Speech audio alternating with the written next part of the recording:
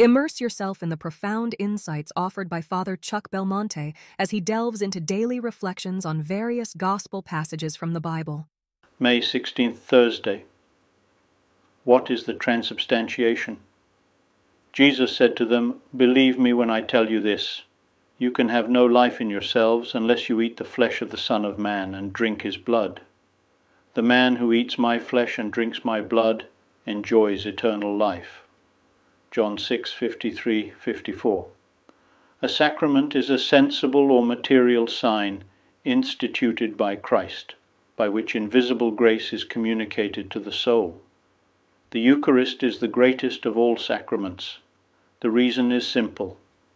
The very author of grace is present in it and gives himself to us in this sacrament as spiritual food, Holy Communion.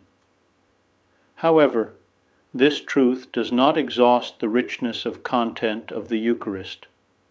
We must realize that the Eucharist is at one and at the same time a sacrifice sacrament, a communion sacrament, and a presence sacrament.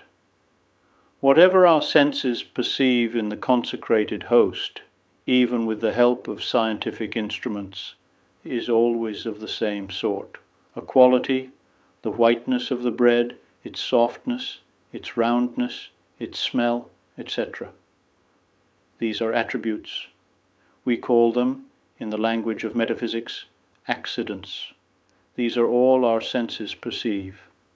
But from them, our mind discerns a deeper reality, something that underlies these qualities or accidents as their subject, the thing itself, which we call the substance. We know through Christ's words that in the Eucharistic species, none of the substance of the bread and wine remains. Their accidents or sensible qualities, as bread and wine, remain, though not, of course, as accidents of Christ's body and blood. They are held up solely by the will of God, who keeps them in existence without adhering to any subject. True, before the consecration, what we have on the altar are bread and wine, but as soon as the words of the consecration are pronounced, the whole substance of the bread and that of the wine disappear, and they become the body and blood of Jesus Christ. This change is called transubstantiation. Just as the words that God spoke in the upper room are the same as those that the priest now pronounces, so too the host is the same. Christ is really present. Let us take another look at the Master. You too may find yourself now hearing his gentle reproach to Thomas. "Let me have your finger. See, here are my hands. Let me have your hand. Put it into my side. Cease your doubting and believe." And with the Apostle, a sincere cry of contrition will rise from your soul.